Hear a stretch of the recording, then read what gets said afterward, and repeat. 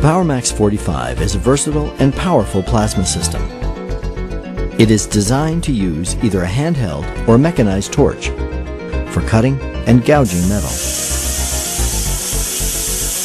The system is easy to set up and operate, but please be sure to follow all safety instructions mentioned in the operator manual or illustrated on the label on top of the system.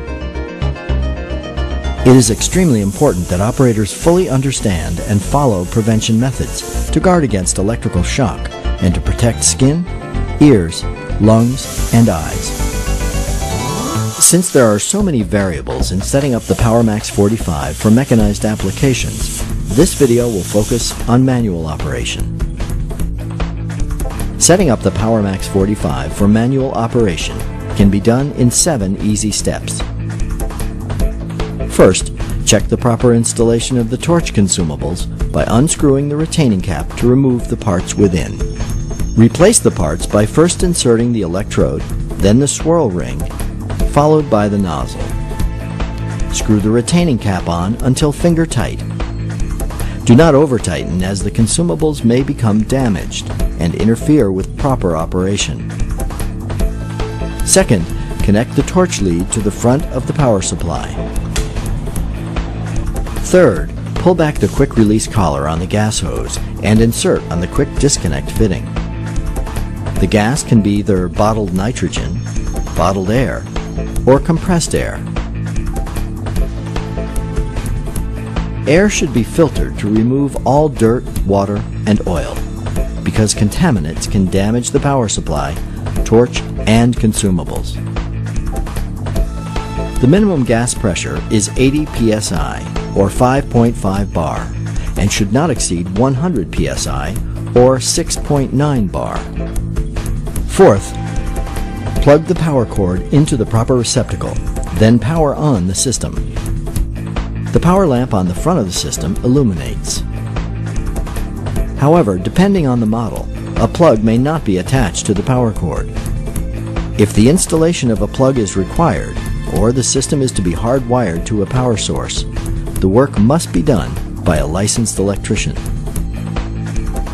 For input voltage requirements, the data plate on the bottom of the system or the operator manual has more information. Next, set the mode switch to the middle setting for plate cutting. We will review the other settings momentarily. If the LED bar in the pressure gauge is illuminated green, the gas pressure is set correctly. If the LED is yellow, the gas pressure needs adjustment. To adjust the gas pressure, turn the amperage knob all the way counterclockwise to the gas test position.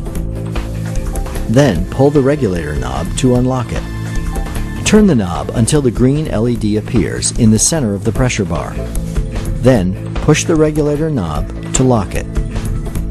Adjust the amperage knob to 45 amps for full cutting power. If cutting thin metal, the amperage may be lowered for improved consumable life and cut quality. The temperature, fault, and torch cap sensor LEDs should not be illuminated. Last, attach the work clamp securely to the workpiece or the cutting table near the cut. Rust, paint, or coatings must be removed to ensure that the clamp has a good electrical contact. The clamp should never be attached to the portion of the metal that will fall away. Avoid unnecessary starts because they reduce nozzle and electrode life. To perform an edge start, hold the torch vertically just off the edge of the workpiece. Flip the yellow safety trigger forward and press the red torch trigger. The pilot arc transfers to the workpiece and becomes the cutting arc.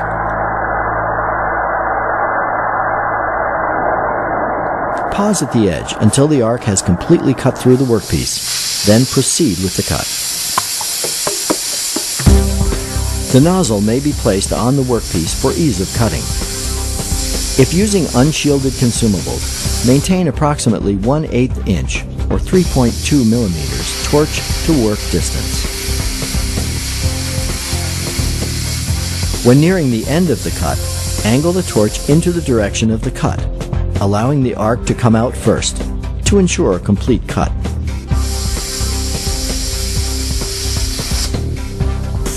Maintaining proper travel speed is key to successful cutting. Watch the arc beneath the plate, as sparks should lag 15 to 30 degrees behind the cut. If the sparks are vertical, then the speed is too slow. If the sparks are perpendicular to the cut, or are spraying up from the workpiece, then the speed is too fast, or the system does not have sufficient power. Lag lines on the finished cut edge should also be about 15 to 30 degrees. A plasma cutting guide, straight edge, or template can be used to guide the torch. However, the distance from the shield center to the edge must be factored in when creating a template or placing the straight edge.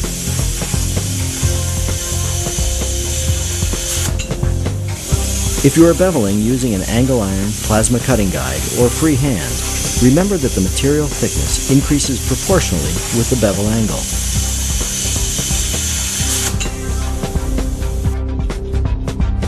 The piercing capability of a system is typically half of the maximum cut capacity. Depending on the thickness of the metal being pierced and the system being used, there are two methods of piercing. If piercing thin metal, hold the torch perpendicular to the workpiece and pull the trigger to transfer the arc.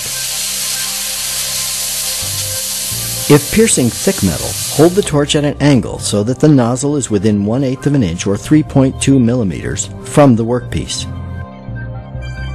Pull the trigger to transfer the arc, then slowly rotate it to an upright position. In both methods, when sparks are exiting from the bottom of the workpiece, metal has been pierced and then cutting can begin. To prolong the life of consumables, it is recommended that the second method be used to minimize damage to the consumables caused from molten metal blowback.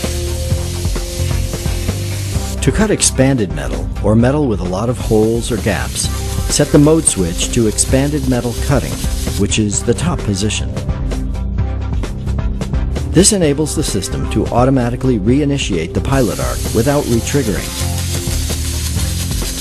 To cut, simply follow the same procedures as outlined for plate cutting.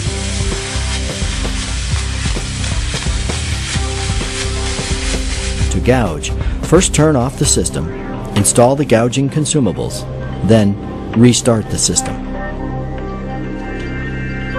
Set the mode switch to gouging, which is the bottom position. Next, to get a wider, diffused arc for gouging, turn the current knob all the way counterclockwise to the gas test position. Then pull the regulator knob to unlock it. Turn the knob until the green LED appears in the center of the pressure bar. Adjust the amperage knob to 45 amps for full gouging power. Hold the torch at approximately a 45-degree angle from the workpiece, with a small gap between the torch tip and the workpiece. Then, pull the trigger to transfer the arc. Maintain this angle and slowly move the torch along the workpiece to remove unwanted metal or weld. If a shallower gouge is desired, decrease the angle of the torch. For a deeper gouge, increase the angle of the torch or make additional passes.